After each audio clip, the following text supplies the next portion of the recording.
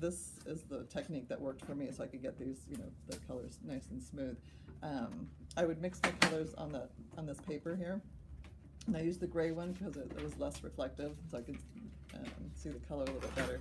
So I would mix it on here, and then I would just kind of spread it on here, and then I would make it nice and even by just kind of scraping this down. And I think Chris has another little...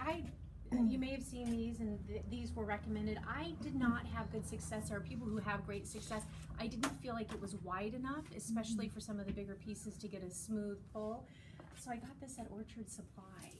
And that's the one that I love this. Yeah. $2 or something, right? Yeah. I mean, these are the things you Versus try 15, versus yeah. versus 20. You know, yeah. if anyone wants this, it's open for them.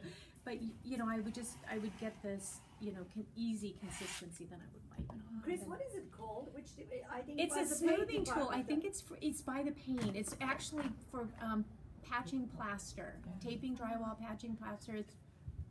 We can pass it around. You can use either end, but I just felt like I personally, and as Sue was saying, you're going to find the tool that works best for you.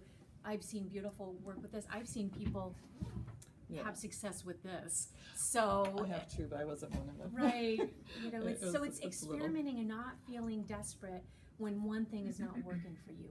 Go to another one. Try something else. You'll know what your hand is.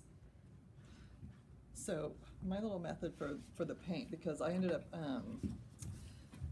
well, okay, so first off, you want to start by making your primary colors.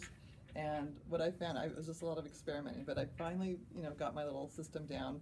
And what I did is I started putting like little dollops of paint, and then I would just like, kind of start mixing, you know, take it, you know, like when you were making the yellow orange, you know, you add a little bit of yellow and a little bit of red, and you end up with that. But in order to keep track of it, I would just do dollops, and I would take like, you know, half of one, a full one, and then I would just keep track. So all of my colors ended up with a little, like 4 parts yellow light, 1 part yellow medium, and then half a part of yellow red, or light red, to make the colors. What is this, Sue? Let me just, I've not seen this before. This is the, Is that how you mix your colors? just on this paper. It's like a Just- palette, but it's a it's palette. Really nice. You know, you can dispose it. It's not Yeah. your plastic Oh. palette that you have. I've not So seen you're not that washed. before. Yeah, so that way you don't have to wash all the time. No. On that. So this is what I would do. I'd just take my paint and kind of spread it around. And then I'm going to put a lot on there so I can spread it. And then once, you know, and then I would just keep tracking it. Wow, I just kind of blew it. If you let the paint sit on a little bit longer, you can see like the little dot where it was. So if you can kind of keep track of your formula that way. You can just see the outline of where it was. And then I would just take a glob of it and kind of put it on there, and then I would take this guy and smooth it out. Like this. And just like very lightly. And so you want to try to avoid these little divots.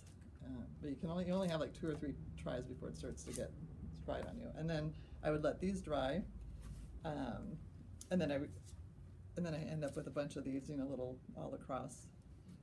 And once they dry, the color changes a little bit. So I would try to dry them with a blow dryer real quick, and then see if it matches up to the color wheel, and then you just kind of tweak it as you go. So it's a lot of experimenting, a lot of trial and error, but it goes.